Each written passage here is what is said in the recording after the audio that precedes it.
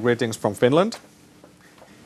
My name is Joel and I'm a CRM consultant. I've been working with almost all of our Cloud for Customer projects in different roles, solution architect or a functional consultant and so forth. And my colleagues here, we have Rickard Kallis, or Riku, and then we have Petri Niemelä. And both of these guys, they have tons of experience with the Cloud for Customer solution and also in this context on customer service as well. So some pre-words. I guess Marius, my Polish is not that great yet, but I assume that Marius went through the agenda, or Radek, and I will do a few pre-words before we actually dive into the demo. So the demo is heavily on the focus of this virtual session. But to kind of get our mindsets around the customer service as such, I have a few phrases here. So if we think about customer service or digital customer service, what does that mean to us? And I think it's given today that people, they buy products and services from companies, but why do they stop buying? Is one major reason is due to the bad service that they might receive. And also this bad service, or if it's a high effort for the customer to get service from a company, it is a fact of life that it tends to drive disloyalty, meaning that the customers are more likely to swap to another provider. And then how do we mitigate this? How do we actually make sure that our customer service and your customer service is not driving disloyalty? Is that we need to make it simple to the customer. So it needs to be a low effort service, and we will come soon to the underlying technical solutions, but it's about you and us thinking what channels do we want to support, and how does our customer journeys look like, what way do we want to drive the customer, how do we better understand the customer, what are we actually measuring and analyzing from the different customer touch points. And some thoughts on a general level about the customer service. So it's not only about technical solutions. Of course, that plays a big role. But most of all, customer service is an attitude. So it needs to be in the heads and minds of every single people in the organization, starting from top management, of course. And then when you're thinking about customer service, especially nowadays with the modern digital channels and so forth, we need to think about the big picture. And by big picture, I mean that not only how does the customer service processes flow and what channels do we support, but what is the role of sales, for example? How do they have the visibility to the different customer journeys and customer interactions? And it can be as simple as a sales rep is going to meet with a customer. He might want to see like a full 360 picture of the customer, what kind of reclamations that specific customer might have done, the previous day. And also it relates to marketing automation. How do we utilize, how do we turn the customer interactions into more into a buying process or revenue generating model? And of course, we need to think about the customer journeys, what different touch points, what do we need to support, what are our business requirements and the requirements of our customers. And then future-proof. So when we are planning on customer service solutions, we need to take into account that there are new channels rising, whether we like it or no. For example, if you look at somewhere in the States, Twitter as a channel is picking up or has picked up a lot. So it's not only the traditional channels, but new channels. How do we support those?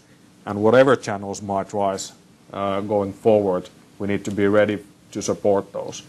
And then finally, what do we want to measure? So all the data and analytics, how do we measure? What do we want to measure?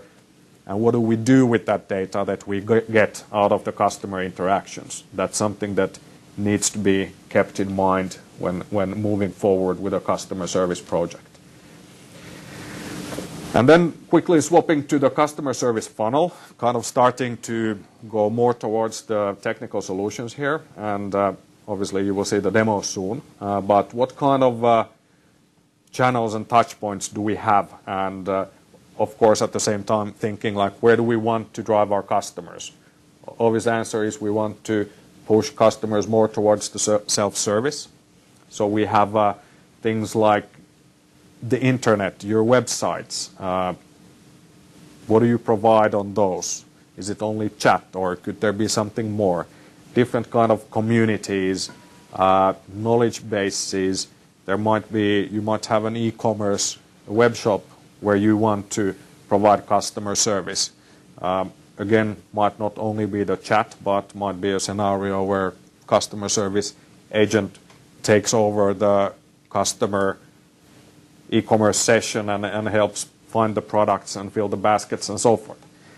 And then more on the, let's say, non-real-time communication, we have the traditional email, which is a fairly non-effective channel. Anyways, it's still heavily used, but many companies want to kind of stray away from the email channel. But then we have the social media, we have different kind of portals and web forms and SMSs, and then on the real-time communication we obviously have things like contact center, so telephone calls, chat, might be video calls, and even face-to-face. And this is kind of the funnel that should be also kept in the back of our heads when going forward with customer service things. And transitioning smoothly to the more like the solution landscape. So I'm not trying to scare you with this picture, but just painting a kind of a high-level picture that when we talk about the SAP ecosystem, there are all kinds of interrelated systems. And of course, not everybody needs to have these systems. Depends on your scenarios and needs and what kind of customer service do you actually provide. But there's the Hybris Cloud for Customer. It's now in the center of the picture, as you will soon see a demo on this solution. Then there is a Hybris Engagement Center, which is a new product from SAP, and it's already available globally, but I think in Europe it will be available during the next quarters. So we'll have one slider for you on that as well.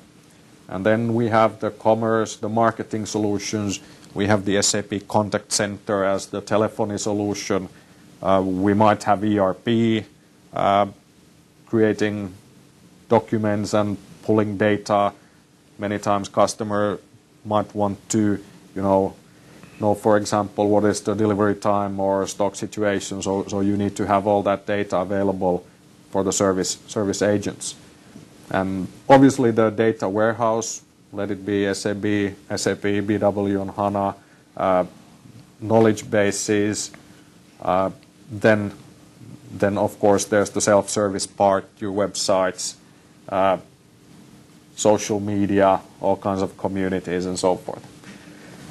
So just to paint the big picture, what the, let's say, perfect landscape might look like, but as said, depending on the requirements, some customers of ours are fully okay with, for example, the Hybris Cloud for Customer only. And then an SAP slide. So what is the big picture from SAP? I'm not going through the whole slide, but simply putting the service side to a context here.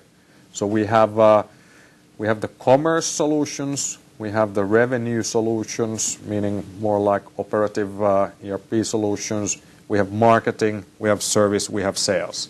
And out of these solutions now, the Cloud for Customer that's in the focus of this session is actually supporting the sales, service, and also to some extent the marketing, basic marketing functionalities.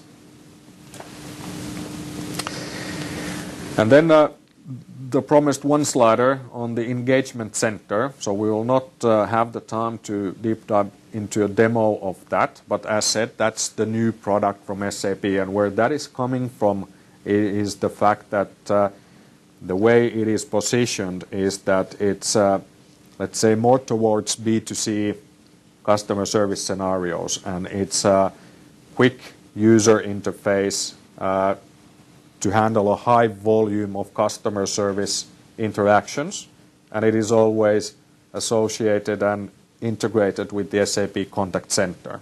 And all these things you see here are cloud-based solutions.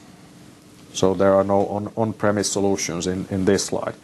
And then comparing the engagement center to the Cloud for Customer and the Cloud for Service, the Cloud for Service is then, it supports both B2C and B2B scenarios, but it's more of a, let's say, moderate to low volume, but more complex cases. So where you need to have different kinds of routing logics, and you need to be able to push back and forth the different service tickets and so forth. So there's more robust functionality behind the Cloud for Service.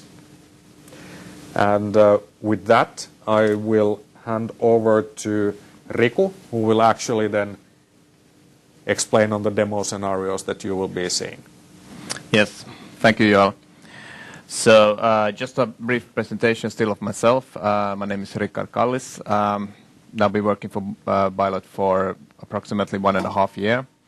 And basically all that time I've been doing CRM systems, and especially inside the CRM segment, concentrating on the customer service part.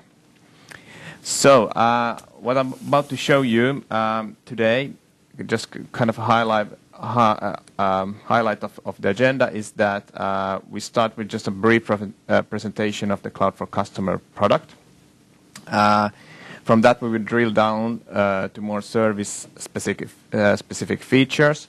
And at the end, I will show then a kind of omni-channel demo. So talk a little bit what is omni-channel and how does it kind of look from a practical point of view. And here I'm planning, if we have enough time, to show you 3 scenarios where we have kind of first a phone call, which will trigger a ticket.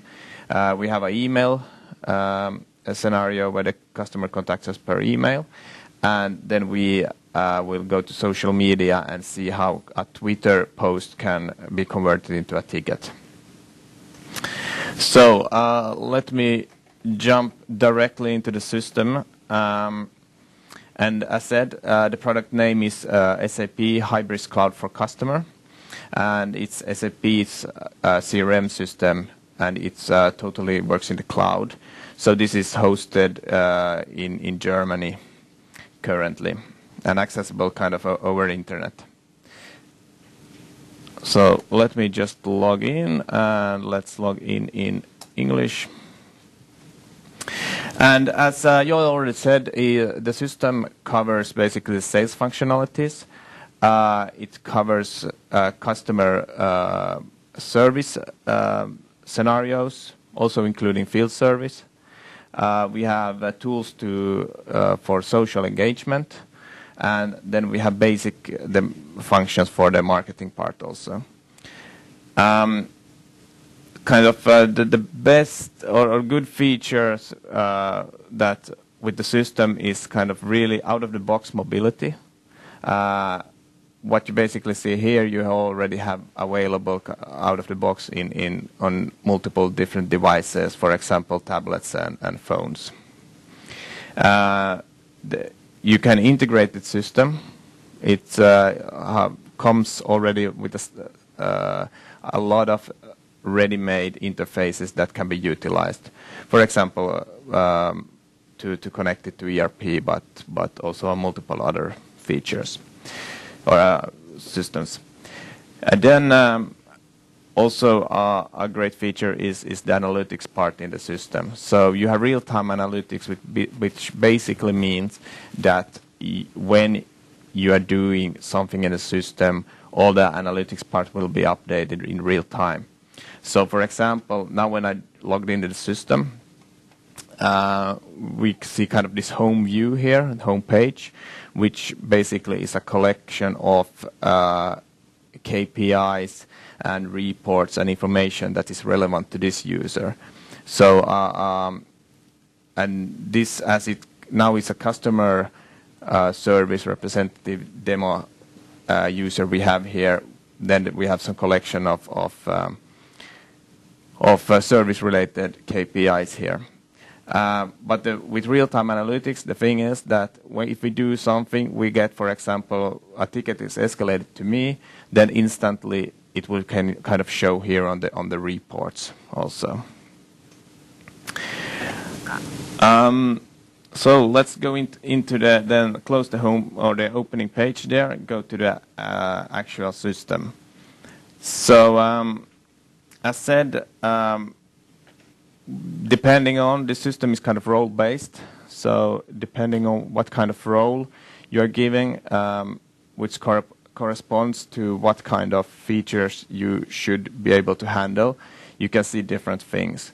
So for example, for demo purposes here, you can see that this user has access also to sales and customers and so forth, even though we're kind of the service is the main part we're focusing today on. We have some quick rate buttons here, which basically where we can access different functions in the system in a quick manner, no matter where in the system we currently are. As said, it's mainly a CRM system, so for just basically quick show, we can say that under sales here, we have for example, the sales document that the sales process is commonly used in, like leads, opportunities, sales quotes, sales orders, and so forth.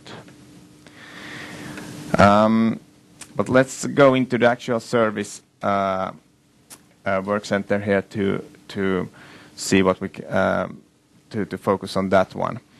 So basically, this is kind of the main view for what the agents would see. So basically, the queue, and this holds or lists kind of tickets available in the system depending on some filters.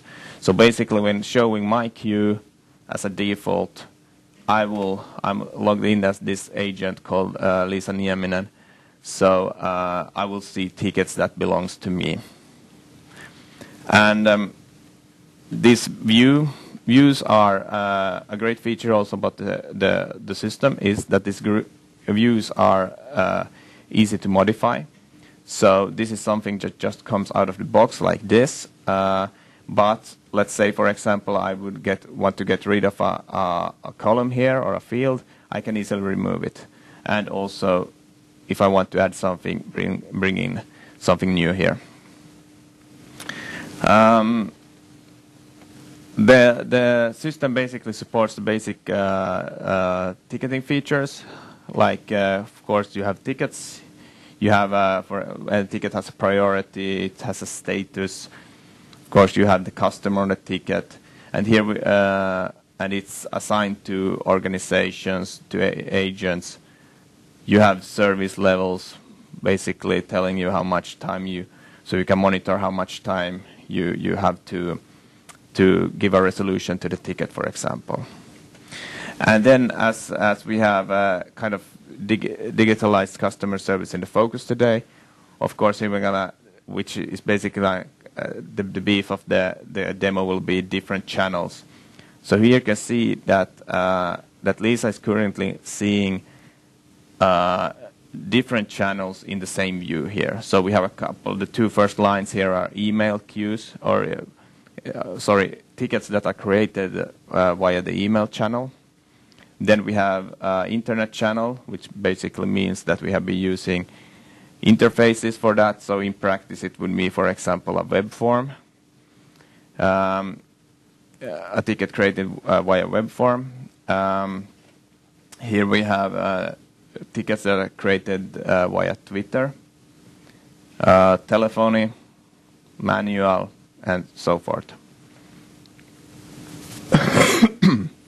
Sorry. So let's actually then jump into the first scenario here, and we will actually take a look on receiving or creating a new ticket via a telephone call. And as said, as such, as this is a kind of CRM system, we don't. It doesn't have our own telephony system, so you need to integrate it with one. We have this live activity pane here that you can, which provides the ability to then integrate it with a telephone system. So you can reuse the information there then to this system, as we will see in just a minute. This live activity pane can also, it doesn't only serve phone calls, it also can serve, for example, chats. So you can actually have a chat window here, which then from where you can then trigger a ticket if you have an integrated chat client. But today we will now look at kind of a phone call coming through this. So the phone system I have here working is SAP's contact center, which is then holds kind of where you can handle, for example, different phone queues. You have IVR there. You have you can have routing rules based on skills, and well, it's the phone system with all its features. Yeah. So let me show you a kind of simple example here. I will actually log in to a queue, and I will put me as ready, which basically then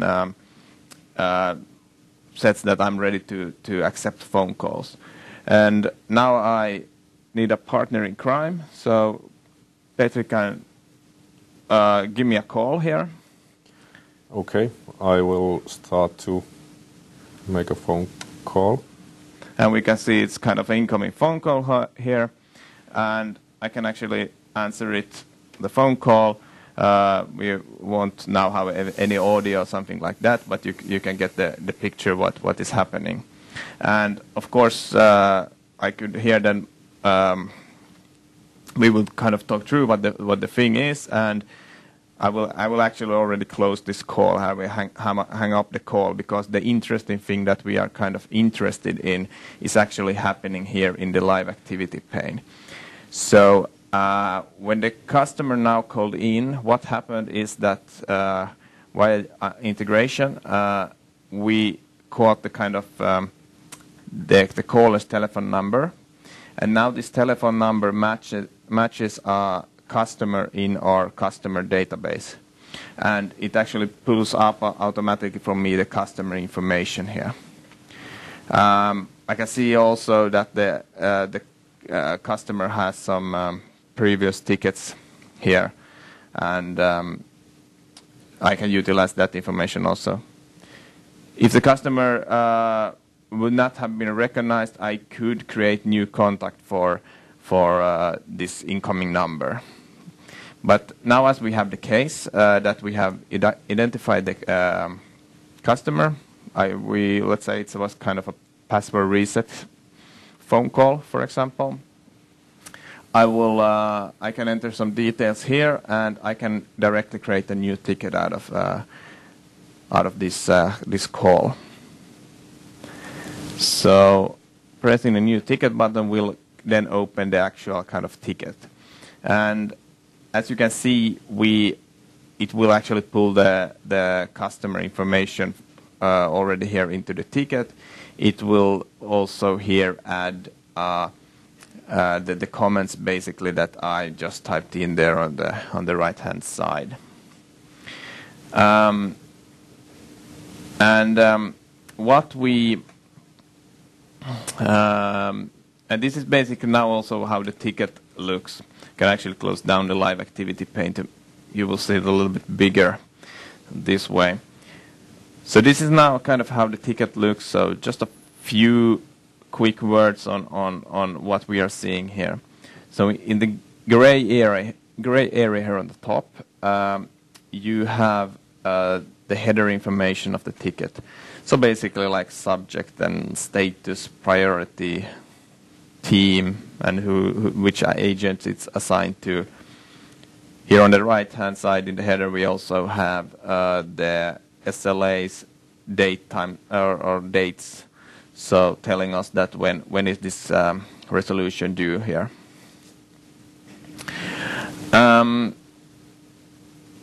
We then have some tabs with different information here. And on, for example, now on this overview tab, we have the information here. Here's all the fields, and it's divided into sections. So, for example, already as I mentioned, we have the customer section here. We have a section for interactions, category, product, and so forth. And as I already mentioned on the previous kind of view, is that here how easy it's to modify. So that also applies to here.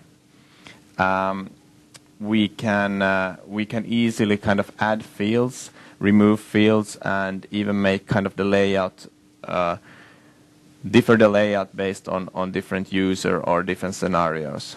So some scenarios requires a low amount of fields, some other more complex ones you would need to fill out more fields. All right, and we also have some ready-made kind of neat features, like for example, well, you could integrate a knowledge base here to help the agents in searching similar tickets, which basically easily can list if I search the existing tickets. It already finds the kind of now in this case tickets with the password word included. Might be useful sometimes. And then on the bottom we have some quick access buttons. For example, assigning the ticket to and creating follow-up documents, follow-up ticket, or maybe I create a lead out of this. So basically integrating the sales part also neatly into this one. All right. I will close this down and show you another example. So we created one ticket based on a phone call. Let's create one via email. So I will type in an email address, which basically is the corporate support email for Bilot. So we just type a mail that, for example, something like this, and send it away. What basically happens now in the system is that when the email comes in, so if we identify the user that has sent the email, it will automatically create a ticket out of it. If it doesn't do it, we have different options how it should manage. We can either create a user directly, or then we can have a more manual process where an agent goes and validates the content of the ticket and then assigns a customer to it. But in this case, the user should be identified, and it is, and we will see that as I send it from my own email, we get Bilot as a company here on the ticket. So opening it up, I want to show you one feature still that is worth mentioning on the ticket part. Now when this is kind of here by email, it might be the case that we would also like to reply via email. So I directly also have the option here to reply, and we have email. So I would just kind of click reply, and we have this inbuilt email client here. So I can, as a service representative, respond here that sure, I will send a text, for example, like this, and then send, and it will send the email.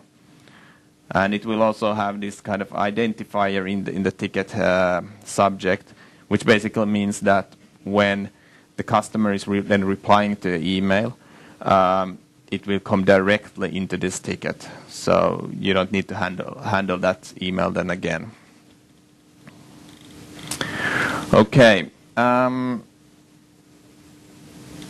as said, we also have kind of the field service functionalities here. So in this case, it would kind of need to go into those, but that will be a case for a other demo. But this process would continue so that you can send an on-site technician and he can interact with the same ticket here.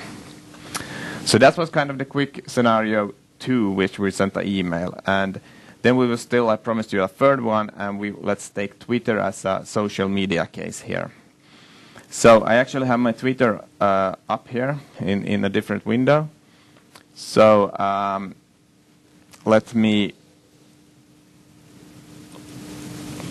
send a tweet here, and I will send it directly here to this Asiakasdemo Twitter account, and Twitter account here from my own. So basically now I'm here the end customer, and this is representing kind of the company's Twitter account. So what will then happen, going back to Cloud for Customer, is that when we will have a kind of background job here, looking out for new tweets in this case, and it will actually recognize that, okay, there's a new tweet here, and it will turn that into a ticket. So as you can see, the channel here is Twitter, and when I open it up, you can see that, okay, it's me who's basically tweeting here. I get the I love your products kind of message here. And from here, basically, the scenario will continue as the same. So again, as the service representative, I can reply here that thank you, for example. And this is basically the same way that I previously showed you when showing the email channel. So it will collect the log here. And if I go back to my Twitter account here, you will see that then this company Twitter account has basically replied to me that this is okay, or thank you in this case. Okay, so this will actually to basically summarize what I just kind of showed you is that I showed you kind of 3 scenarios. We had one, the phone call, the email, and then the Twitter. So if you think of the kind of service representative point of view, they actually use now the same kind of views here, the same interface, and the kind of functions, the process how they manage tickets is the same in all these 3 cases.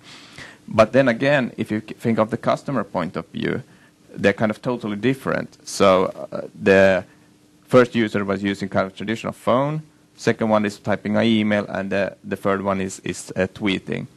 So this is kind of one way how you can handle kind of the omni-channel aspect. So the user can kind of choose their own path, how they go, or what channel they prefer. But then for the customer or service representative, it's still the same, and they can work here in the same use in the same system. And this way, we are also kind of ready for what tomorrow brings us, due to the fact that we can easily drop out a channel, we can bring in new channels, and actually the service representative can work in the same way also tomorrow. Yes, I think I will stop here. Thank you for giving me time to show this, and I will be happy then to kind of do more targeted presentations if needed.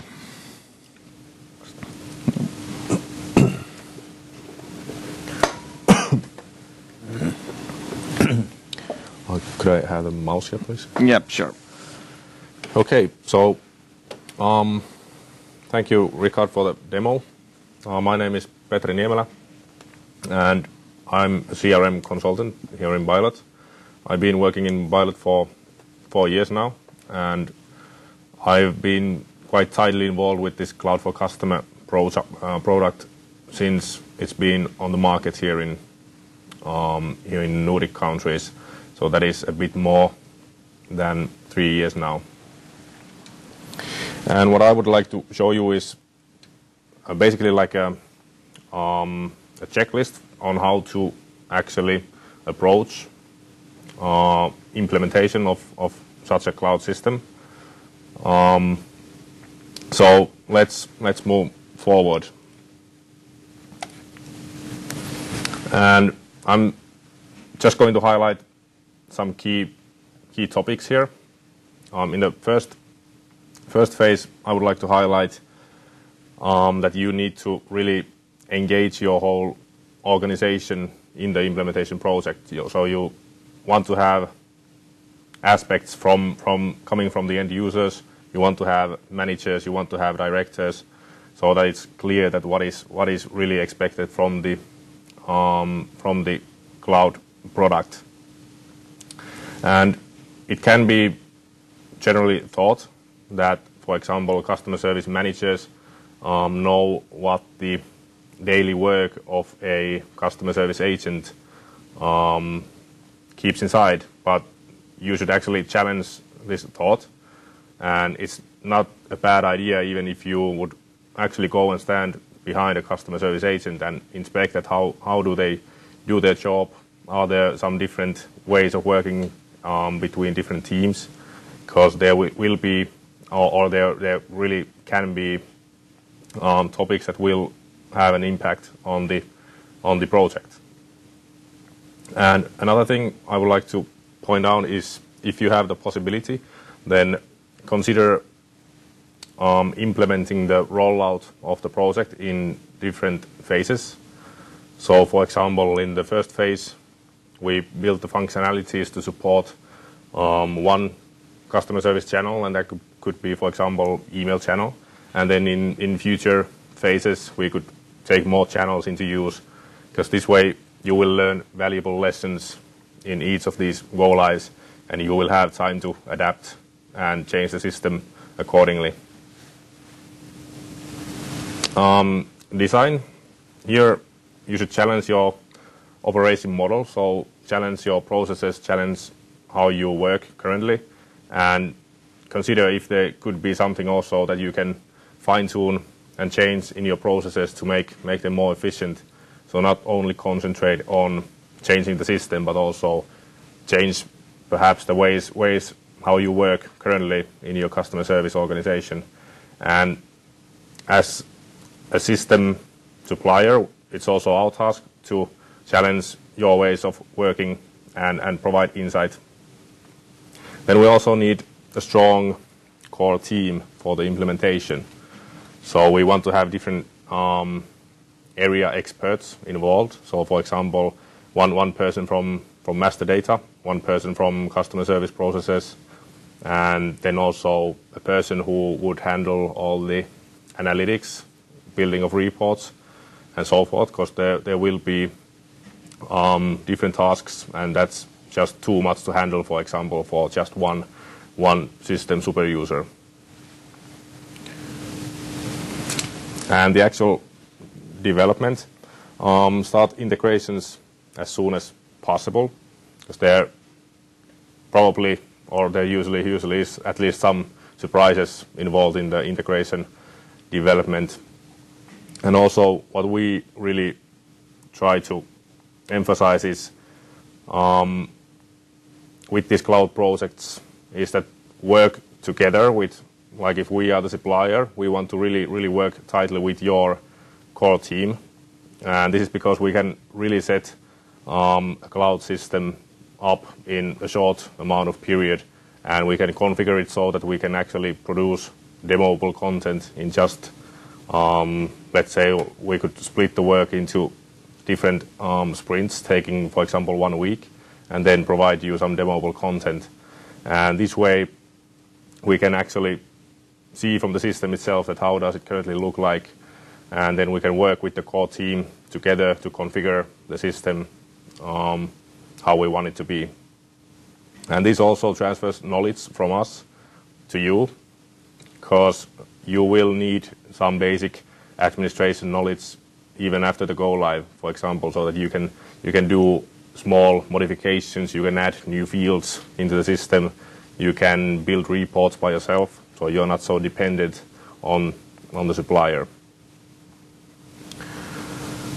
And one thing also is regarding customer service system is the bottlenecks of the system itself. So it needs to be efficient for the customer service agent to perform the daily tasks, and there also needs to be enough performance in the system. So if your volumes of contacts is high, then, and if you are worried about a cloud service performance, then we suggest that you actually do performance testing in the system itself.